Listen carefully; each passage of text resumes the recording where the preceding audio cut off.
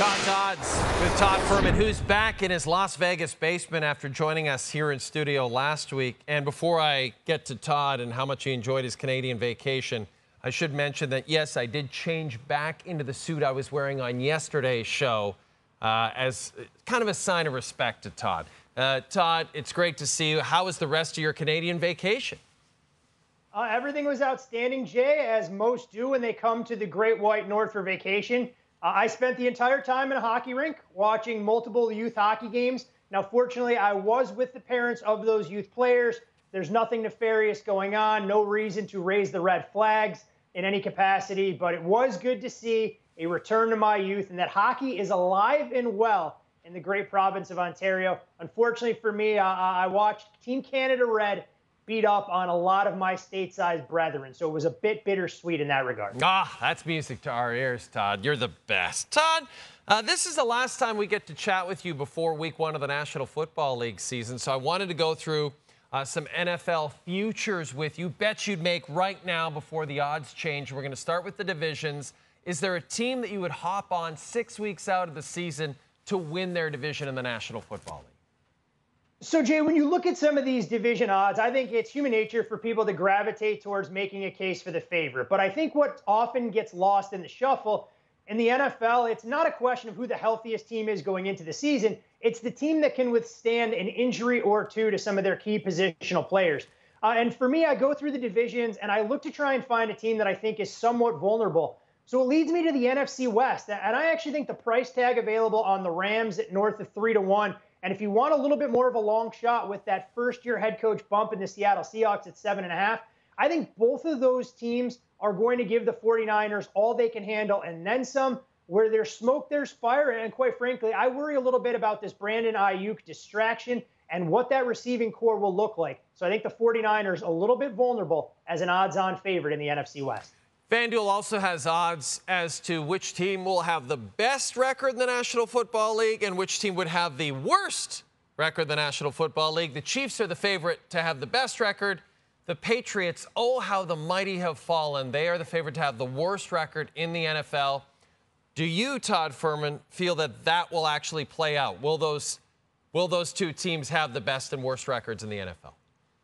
You do have to wonder, Jay, if Bill Belichick is laughing at what has become of the once proud Patriots as he takes his year off to pursue outside interests and to figure out if he'll be back in the game in 2025. But I don't like the Patriots in that market. The price is too short, the same way it is for the Chiefs to have the best record.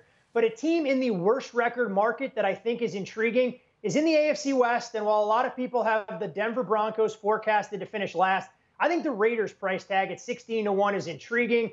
I know the Raiders played hard down the stretch for Antonio Pierce, but I look at this roster from top to bottom. We know the rumor mill is swirling about Devontae Adams potentially being reunited with Aaron Rodgers. A quarterback situation that's Aiden O'Connell or Gardner Minshew appears to be a bit unsettled. And while I think the defense will be fine, I just worry about this group's ability to score game in, game out. It's always dangerous to tempt my fate with the black hole living in Las Vegas, but I think the price tag is 16-1 for the Raiders to have the worst record in the league is mildly intriguing a handful of weeks before the season starts. Todd, are there any teams over-under on the win total that you would be interested in grabbing right now? You know, Jay, I feel it's a perfect week to talk about a team near and dear to one of our former Fox colleagues' hearts. And that, of course, was the Dallas Cowboys. I look at the Cowboys total sitting at 10.5. You do have to lay a price to go under. But I look at what Dallas did, or I should say didn't do this offseason, and I have some real concerns about their ability to win 11 games or more. It's an offensive line that's going to look a lot different. It's a team that really lacks weapons, specifically in the backfield. And I think the defense, to some extent, overachieved last year. So I think the Cowboys find themselves underwhelming coming into the 24-25 season. I'll take them under their posted win total. And, of course, the former Fox colleague of Todd's and myself is Skip Bayless, who's currently unemployed. And Skip, if you're watching, we'd love to have you on the show if you need the work. Finally, Todd, for those that don't remember, Todd, not a huge fan of Super Bowl picks. Doesn't like to make the Super Bowl picks this far out of the season. But, you know, people change. A lot can happen in a year. Todd's come up to Canada. He's traveled. He's a new person now. Todd, is there a team you'd be willing to place a bet on right now to win the big one in February 2025. I should mention the Chiefs and 49ers are currently the co-favorites according to FanDuel. It may be a softer, gentler version of me, Jay, now before football season starts, although it is a little bit bittersweet that I can't reach out and shake your hand for this week's segment like I could last week. And we're going to go right back to playing the elimination game in terms of trying to figure out which team won't win the Super Bowl this upcoming season. When we talk hockey futures, I am more than happy to pick teams early on, and we were able to capitalize on the Panthers. But I'll give you a team that I think a lot of people feel is going to be in the NFC playoff picture. I'm going to tell you right now, the reason I'm going under 10.5 with the Dallas Cowboys is I think this is a team that's going to have a long uphill battle all season long in the NFC East. So in our first elimination game of the 24-25 season, I'm here to tell you, Jay, that the Dallas Cowboys will not win the Super Bowl, and Jerry Jones may have to wait till his 100th birthday to find a chance for that big star in Big D to break through.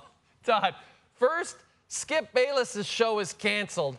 Then you drive a knife through his heart by saying the Cowboys will not be getting to the Super Bowl in February 2025. Hopefully Skip's okay. He'll have to hang out with Ernestine a little bit more. But I just wanted to say, Todd, we love having you. Hope you have a terrific summer, and we'll speak to you in September as we get ready for the NFL season. Thanks so much for being on the show, bud. Always a pleasure. Jay, enjoy your time off. The Merchant Marines will be thrilled to have you for a 4 to 5 week stint of you pretending to do manual labor.